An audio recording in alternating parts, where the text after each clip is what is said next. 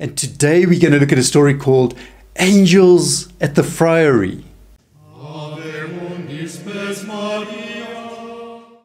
Welcome friends, I am Edward Urban presenting our YouTube channel Following Padre Pio, in which we investigate the absolutely incredible life of the mystic, miracle worker and Capuchin monk Padre Pio, whose intercession is still so powerful today. So if you or a friend or a loved one is in need of Padre Pio's help or intercession, then do stay tuned to this channel.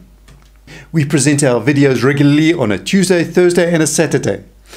If you are new to our channel, then please do like, share and subscribe to this channel. The following story was told by Father Alessio, and he says, "May I tell you that in 1959 I was appointed the Sacristan by the superior of the Convent of Our Lady of Grace. So the Sacristan is the one who looks after the little room where the priests put on their vestments just before Mass. And at that time, Padre Pio used to celebrate Holy Mass at 5 a.m. in the morning. People used to arrive from even earlier. And Holy Communion, he says, was not given out during the Mass, but only later, directly after the Mass. So Father Alessio continues, as soon as Padre Pio arrived back at the sacristy after Mass, then he went out to distribute Holy Communion. And he says there were many people in the church. And people were always in a hurry to be first to reach the communion rail in order to receive Holy Communion so that they could go out to the small church where Padre Pio, of course, was here in confession.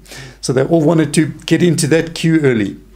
And he says, one day so many people received Holy Communion that the great ciborium, that is the silver cup in which the communion hosts are kept, it quickly emptied. And he said, he noticed, well, another priest continued to distribute Holy Communion, so he went up to the altar and began to cleanse the cup, as they always do.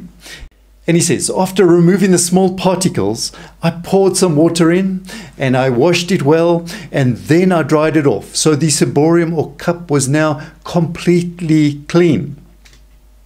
And he says, he had just finished. And when he was about to place the lid onto the cup, onto the ciborium, on my right side, he says, in the middle of the air, a consecrated host was falling into the ciborium. It's very strange. He was surprised and immediately turned his head to see what was happening, but there was no one there.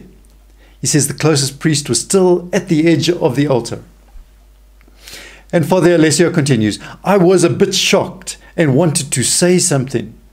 And when the other brothers came back, I took the consecrated host and I put it into their ciborium. And this obviously was worrying him a bit. So later that day, he went to tell Padre Pio what he had seen. But another similar incident was already being told to Padre Pio by one of the other confreres, saying this, Father, our eyes are not so good that we can see the small particles of the holy body falling down as Holy Communion is given. And we can remember in those days when people received Holy Communion, they would be kneeling. It would be received on the tongue with a special plate, a pattern put underneath to catch any particles. But they were still worried about particles falling. So Padre Pio replied, well, what do you think the angels around the altar are doing? And that was some sort of a message given by Padre Pio. And Father Alessio concludes, he understood it like this.